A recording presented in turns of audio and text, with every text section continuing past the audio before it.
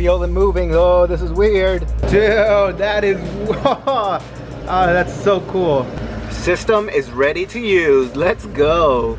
Okay, so this is cool and all, but the ultimate test is to see if it airs out. So let's check this out. All right, so I have my Bluetooth remote ready to go, and let's do this. 3, 2, 1. Oh, that is so cool.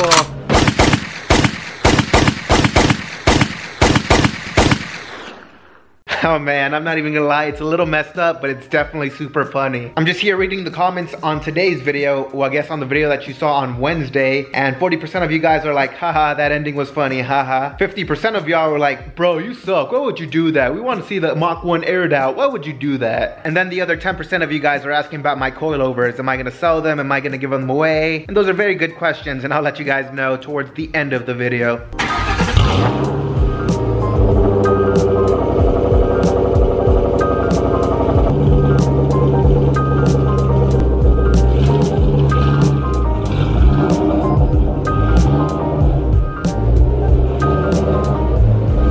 Oh man, but this is never gonna get old. I don't have a wide angle lens, so bear with me, but check this out. Got the app right here, and let's air out.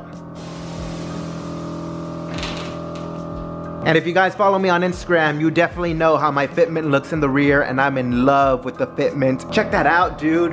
I'm like tucking 315s barely. And here it is from the side, and man, dude, that looks so good. I'm super happy with that fitment. That looks amazing. Walking over to the front though, yeah, there's a lot of work that needs to be done right here. So as you can see, we are barely tucking the tire, but it's not good enough. I want my fender to be hitting like right there, almost halfway through, so about an inch more. And I was talking to some of the guys over there at Martin's Tire and Service. They're located in Michigan, and they're the ones that actually hooked it up with the Airlift. So you guys should check them out on Instagram, on Facebook, and if you're in the Michigan area and you need some service done to your car, I definitely recommend them. And if you mention my name, they'll hook you up just a little bit. But anyways, I was talking to them and they told me that if you do some adjusting on the strut, if you kind of like pull it off, it like takes it apart or so. I don't even know what he was saying, but I was like, oh yeah, I got you, yeah. But I had no idea what he was saying. But I kind of got the gist of it, so we're gonna go ahead and jack up the Mach 1, take off the wheels, and see if we can manage to go a little bit lower. I'm just looking for an inch. That's all I need for perfection. But I can't jack it up when it's on low, so.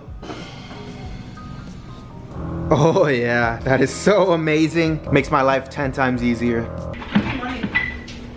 Bro, I'm filming. It's okay, my subscribers haven't seen much of you. Hey guys, it's my sister's birthday. Well, it was like 3 days ago. Hey, tell her happy birthday in the comments. Follow me on Instagram at No, that's not.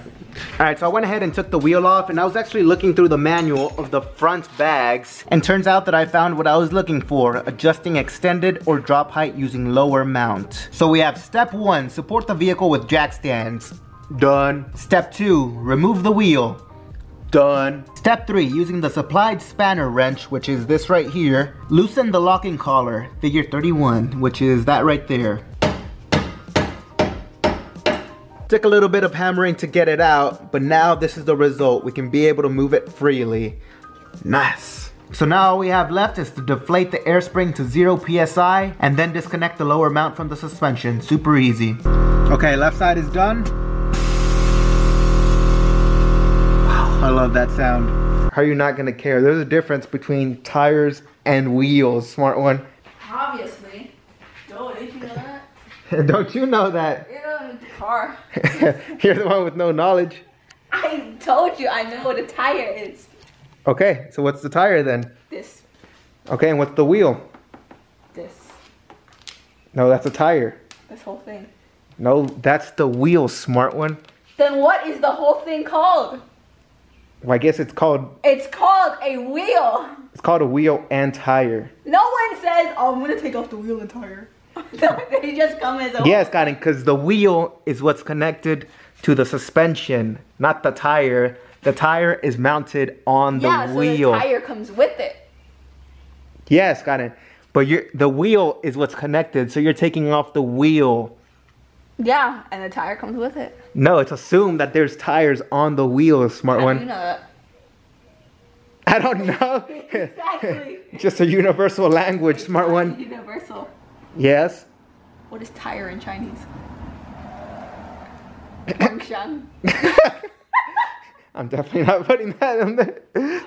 Alright, so excusing my peasant sister, I went ahead and unbolted the strut. There's only 2 bolts right here, super easy. But basically this is what you do. So you have this locking nut right here and you're gonna spin it to the desired height that you want. So I was only told to spin it like around 1 or 2 turns, but I went ahead and did about 1/2 inch on both sides. And then once you have that set, this is gonna spin upwards just like that until you reach your desired height, and bam, that's what you get. And then you basically put everything back together and that's about it. All right, so wheels are back on. Now we can go ahead and lower the car and see if it did anything.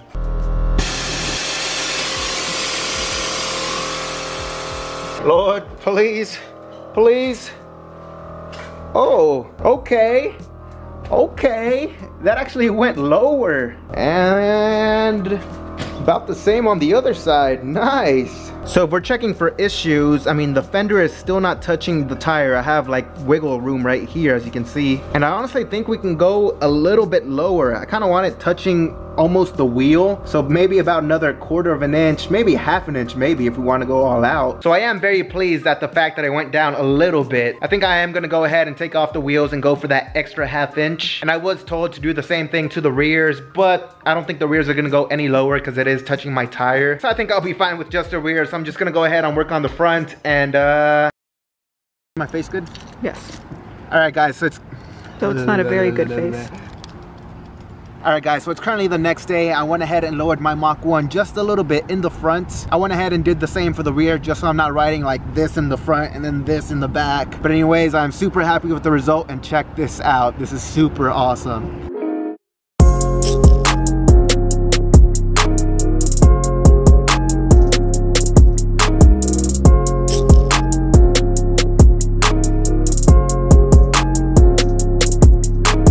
Dang, not even gonna lie, my Mach 1, it's a beast. It's a beast. Not that it wasn't a beast before, but now it's a beast. Like, it's a beast. But anyways, guys, before I go ahead and end the video, I have a few questions that I really want to answer. So when I first posted the video on my Instagram about the rear airing out, I had a few people saying it needs more low, or oh, it's the same height as a Raceland's. What is this? And bro, you gotta remember that I'm on 315s. I've always been a fan of the wider tires in the rear and then kind of the stretch tires in the front. I feel like it gives it that really good aggressive stance. So I'm not a big fan of that stretch tire in the rear. In the front, it's okay, but in the rear, it looks a little bit wimpy and it's not for my Mach 1. So the rear is definitely gonna stay the way it is, and I absolutely love it. And last but not least, my Raceland coilovers. I've been getting so many messages on Instagram, people asking me, oh bro, can I have your coilovers? Oh bro, I'll buy them. First one in line, guaranteed. Not even people congratulating me on the Airlifts or whatever. They just kind of want my old coilovers. And I completely understand. And there's 3 options to what I want to do. So the first one is put it on my 99 Mustang. I'm currently waiting to see if Late Model Restoration can hook it up on some coilovers for my 99 Mustang. If they do, then I'll definitely be selling them or giving them away. But in the small chance that they don't sell, I will be giving them away to a random subscriber, so you want to make sure to stay updated. But anyways, guys, this is where I'm going to go ahead and end the video. So I want to thank you guys so much for watching. Make sure to drop a comment, let me know what you guys thought. Make sure to give this video a huge thumbs up, and make sure to subscribe and share with your friends, because we are so close to 5K subs. But anyways, guys, thanks so much, and I'll see you guys on the next episode.